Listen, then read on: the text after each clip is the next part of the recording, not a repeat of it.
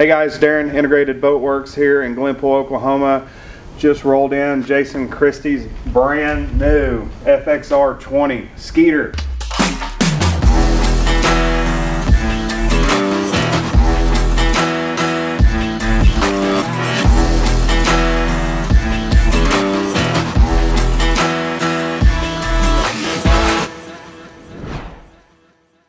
We are rigging two PowerPole 8-foot blades, as well as PowerPole charge, paired up to two lithiums.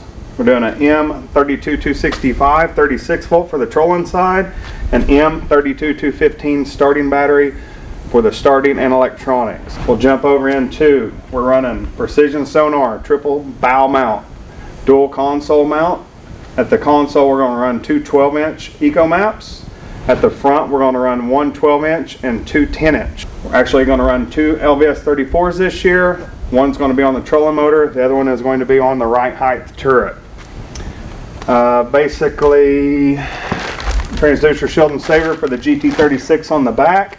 We'll have a GT8 in hull for the through hull. Everything's going to be NEMA based, two GPS antennas. We'll actually put the Yamaha controls on to check fuel mileage and the NEMA stuff on that as well. So excited to rig it. Can't wait to see Jason in the new Skeeter. Thanks. From boxes to rigging. You know, we're in the last few hours. These guys have been working on the boat for a couple of days now.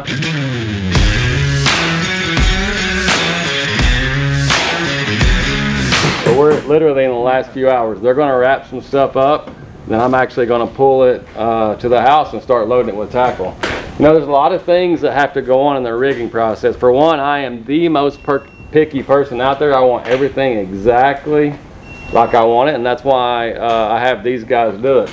You know, there's just little things that all make a difference, from the transducer shield.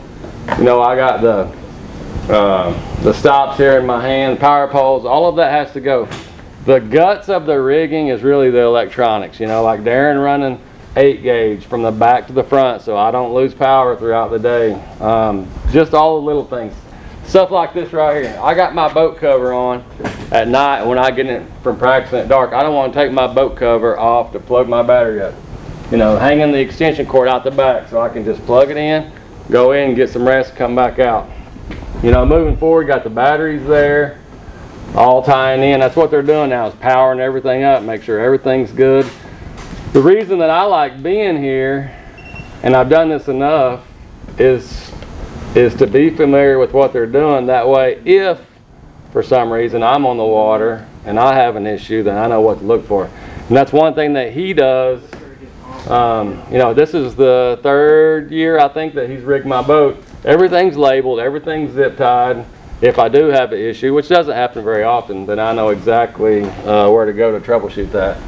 But you're going to notice a lot of the same things on this boat that's been in my past boats. You know, from 2 units on the console.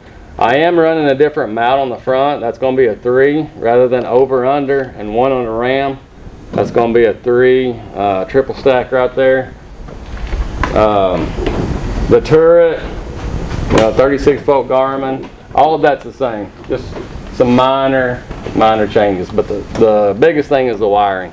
Making sure everything's right, everything's have ample power.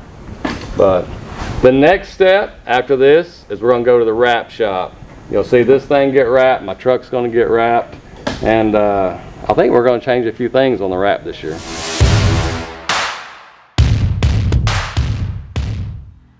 Yeah, so we usually take about two full days at least on the truck to get it prepped and take all the emblems and stuff like that off, and then after that's all done we'll start with the boat, and then we'll get it all prepped and make sure everything's in position to do that. It usually takes about a full day, sometimes a day and a half to do the boat, because it's not near as much material as the truck and all that stuff. So, but they'll both match and it'll look really good by the time we're done.